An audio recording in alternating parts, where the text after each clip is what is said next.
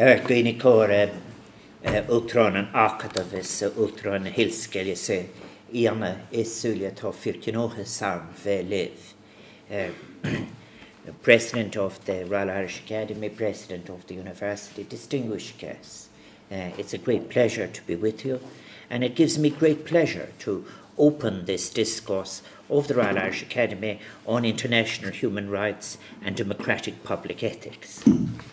Now, today's event, as you have just heard, is kindly hosted by the University of Limerick and held under the auspices of the initiative that I have launched, the President of Ireland's Ethics Initiative. This is an initiative I launched in November 2013 with a view to stimulating discussion across all sectors of Irish society on the challenges of living together ethically at this beginning of the 21st century. So I do want to thank the Royal Irish Academy for their support and encouragement of this initiative. And I also do want to thank not just the university in general and its president and its staff, but the Rala Hines Centre for Utopian Studies, who have valuably contributed to this wide-ranging reflection on ethics by instigating discussions on a number of topics, including one that was discussed today at 1 o'clock, one on the question, is an ethical journalism ever possible? And then in the coming months, we will be back again, when I was delighted to learn that the theme of critical pedagogy in the contemporary Irish university was identified by the Rala Hines Centre as a suitable topic, and I very much look forward to that. I've met some participants in the initiative from the University of Limerick in the last hour, and I want to thank them for all they're doing, indeed, as your president say, in the outreach of the University of Limerick in the rural communities. Of the 50 initiatives in the first calendar of events, 14 are in combination between University of Limerick and University College Cork. And now we are just preparing a second calendar of events. Let me say straight away that in the face of the crisis precipitated by the global financial meltdown of 2008, a crisis that has not only economic but also political, social, intellectual and moral ramifications, and more broadly in the face of the great challenges confronting our contemporary societies, be it in relation to developments in technology and science, and their delivery to society in a way that is socially inclusive, the scale of migrations globally, or indeed global climate change. Universities, I believe, are now called upon to recover the moral purpose of original thought and pluralist emancipatory scholarship. There is, in particular, a pressing need for a critical examination of some of the core assumptions that underpin the social sciences, including, in particular, the discipline of economics as it is currently taught in university departments in the world. Such teaching has sweeping repercussions, after all, on the conceptions that inform policy making, media representations, and more generally, contemporary public discourse on what constitutes prosperity or the good life. Universities have a crucial role to play, I believe, in crafting an intellectual response, for example, to the widespread unquestioned acceptance of the myth of the self-regulating market, located as it is in that extraordinary hubris which emerged by way of response to the fall of the Berlin Wall and the demise of state socialism. It is this conviction that universities must and can play an important part in nurturing alternative ways of thinking, which prompted me in the first instance to invite Irish third-level institutions and the Royal Irish Academy to partake and give a lead in what is, I admit, for them an unorthodox and maybe slightly hazardous endeavour, aimed at invigorating a wide public debate on ethics.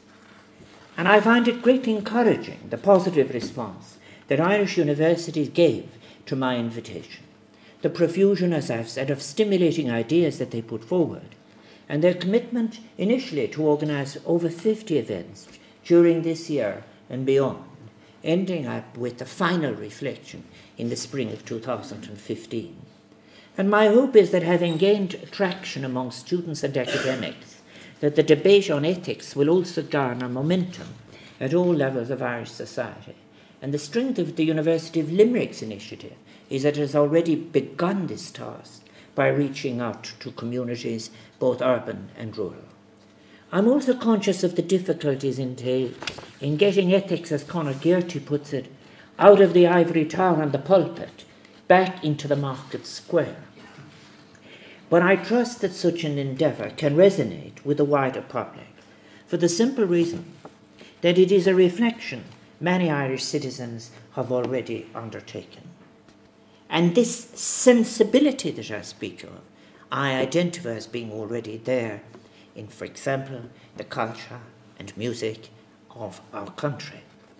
As members of a small society which has been affected more than most by the global financial crisis, Irish people have been led to an abrupt realisation that the challenge of living together in a creative, harmonious way that permits a flourishing of human capability cannot be met, indeed can be contradicted, by an uncritical adjustment to the unaccountable consequences of economistic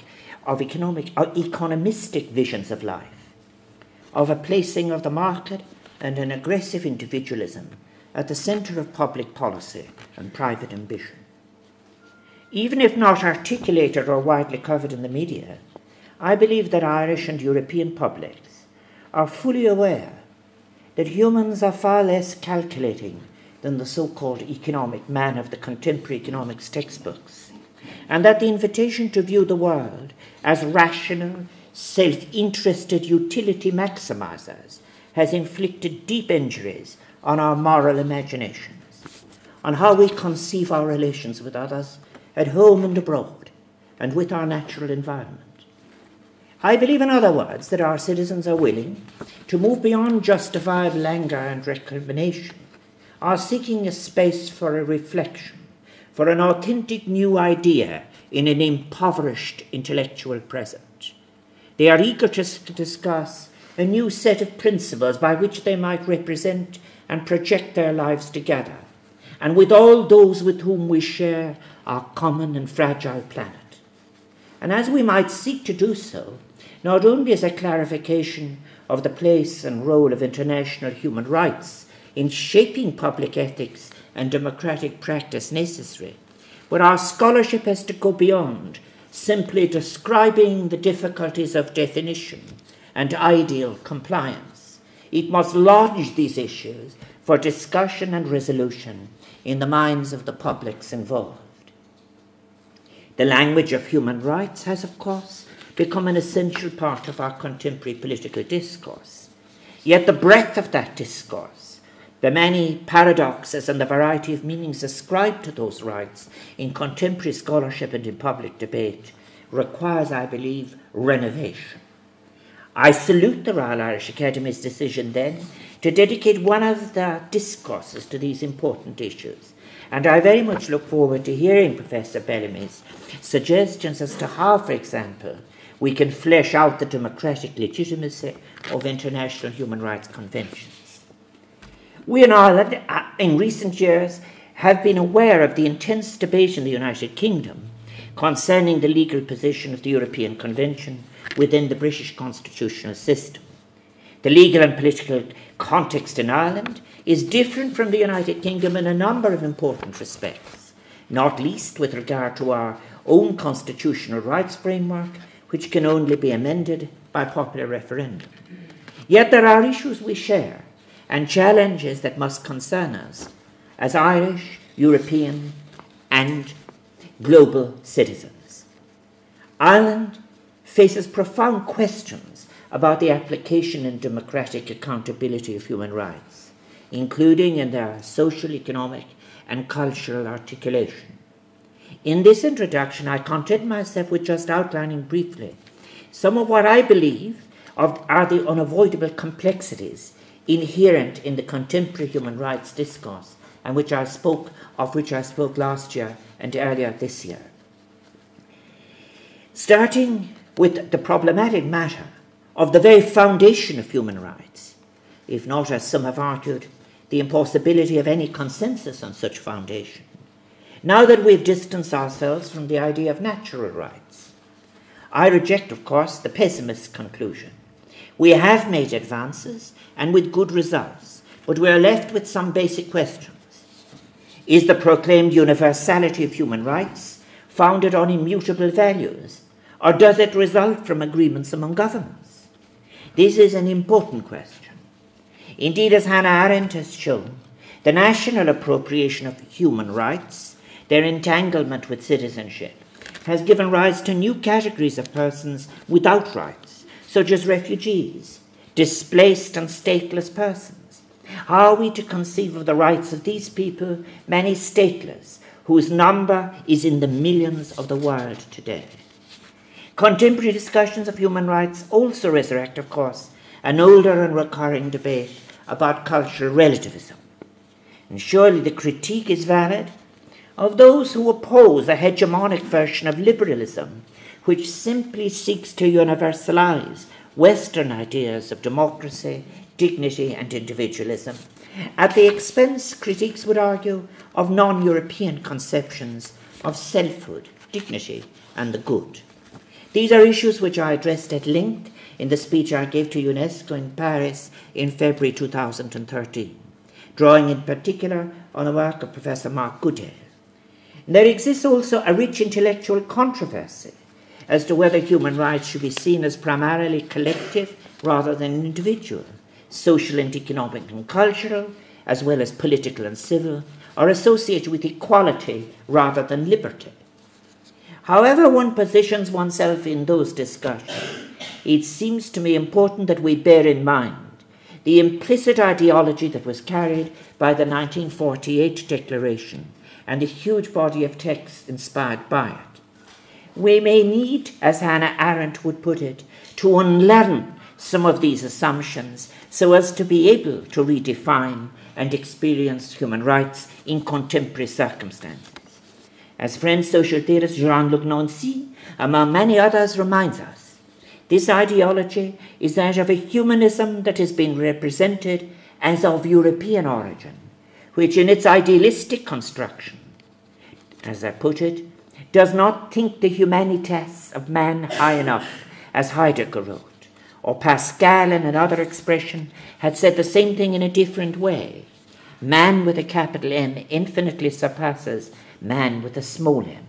According to Nancy, the risk in writing off all these references is that human rights will more or less end up, as he put it, floating on the surface of the icy water of egotistical calculation. Finally, when discussing human rights, one cannot dispense with a serious analysis of some of the disturbing uses which have been made of the term in the decades since the end of the Cold War as a rhetoric of abuse on so many occasions. In an article from the recent book he co-edited with Kostas Douzinas, The Meanings of Rights, The Philosophy and Social Theory of Human Rights, Conor Gearty identifies two chief manipulations undergone by human rights over the last 20 years. The first consists in the projection of human rights as a cultural value possessed by Western liberal democracies as opposed to an enemy other. Such a distortion was manifest, for example, in the rhetoric of the War on Terror, whereby human rights were recast as the ethical prerogative of the dominant culture and the coalition for war. Secondly, Geary warns against a legalist definition of rights, allowing for a widening of the gap between declarations of rights and their application and enforcement. Indeed, these days, few countries in the world are without a constitution guaranteeing the rule of law and the constitutional protection of human rights. We have witnessed a proliferation of pseudo-democracies whose governments proclaim human rights but depart from them in practice. Yet I agree with Conor Gearty when he argues that however dangerous these distortions are, and we must do whatever is in our power to redress them, we cannot afford to dismiss the human rights project for all that. We have precious few other examples of normative guidance at our disposal in today's world. As Conor Gearty put it, wrong turnings are inevitable in a journey as ambitious as this, and ever to persuade the world that not only my blood brother, but also the unknown stranger is worthy of my care. Thus, the human rights movement can be described as an ongoing struggle to close the gap between the abstract man of the declarations and the empirical human being in all its diversity, an expression of our understanding of what it means to be human and to resist abuses of power, whether they are directed at our own community or towards a people of whom we have simply become aware through education, information, or modern communications. As Gearty points out, the word struggle is important here, for it is, as he put it, about the powerless stepping into the light, as well as about the powerful to have better eyesight. Human rights continue to inform popular uprisings against oppressive rule. They remain an important part of the philosophy and practice of emancipation. And in anticipation of Professor Bellamy's speech this evening, they have the capacity to play an essential and invaluable role in enriching the political discourse of our sophisticated democratic systems. So I very much welcome the Royal Irish Academy endeavour at thinking through the meaning and place of human rights in our ethical project, and my hope is that today's discussion will contribute to foster an ethic of human rights, not just a specialism, but as a popular practice. I very much look forward to Professor Bellamy's lecture, and thank you. Go to Míle maith.